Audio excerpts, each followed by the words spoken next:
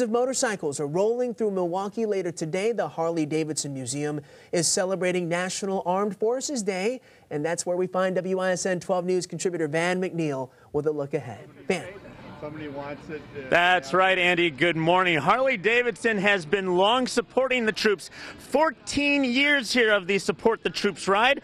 Captain Plattenberg. Plantenberg. It's chilly out here. The bike ride's still going to happen. It absolutely is. They're at Hal's Harley-Davidson right now, starting to line up, and everybody's all excited about doing this. They make their way up here to the Harley Museum later today. The festivities kick off at 11 o'clock this morning. A bunch of free stuff going on. Yeah, wonderful, wonderful. We just had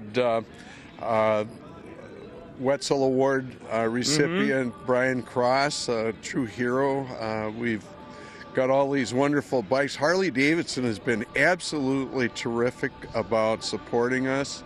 One of the most patriotic companies in America, and I'm a ready member. To go. Yeah. As we can see by this beautiful Harley-Davidson Support the Troop truck behind us.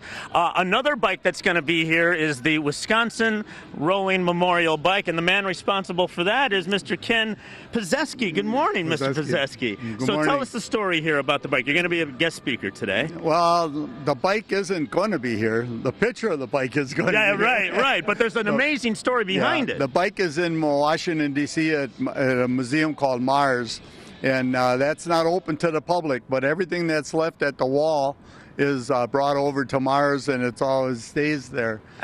So this bike was left at the memorial? Yes. We built the bike in '95, and we took it out there to represent Wisconsin.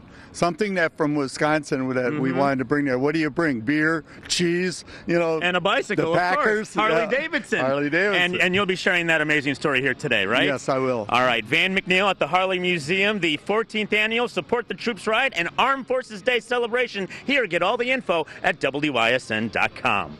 Van McNeil, WISN 12 News this morning. All right, Van, thank you. A great event, and of course, a big thank you to all of our